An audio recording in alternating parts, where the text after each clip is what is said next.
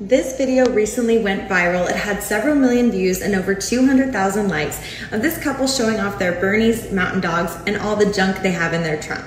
However, there were a lot of negative and even concerned comments about the health of the dog's hips in this video. So are these users right? While a hip sway doesn't necessarily indicate severe hip dysplasia, it does usually indicate that there is some level of excess hip laxity. And while it is unfortunately common, that doesn't necessarily mean that it is normal. For reference, here is a clip of my German Shepherd Hugo walking. You can see that there's very little side-to-side movement in his hips. This dog had perfect hips up until the day he died at 13 years old, radiographically confirmed. And here's my rescue puppy, Frank. You can see that little wiggle in his booty side to side. He probably does have some level of hip laxity. But the real question is this a problem and are these dogs necessarily in pain? The only way to know for sure is with x-rays, preferably while the patient is sedated. Here is a healthy hip, and here is a dog with hip dysplasia. So if your dog walks with a hip sway, should you be concerned? Not necessarily. This is me and Frank. I'm testing his hip extension here. He has a nice full hip extension on both sides, so unlikely that he is clinically affected by any hip laxity that he has. So what I'm doing for Frank is I'm starting him on some joint supplements early so I can be proactive.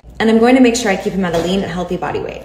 Lastly, I would not breed any dog with a hip sway without first having their hips OFA tested and evaluated. If I were shopping for a dog, I would definitely not purchase a dog from a breeder whose dogs show evidence of hip sway unless those dogs have been OFA hip tested and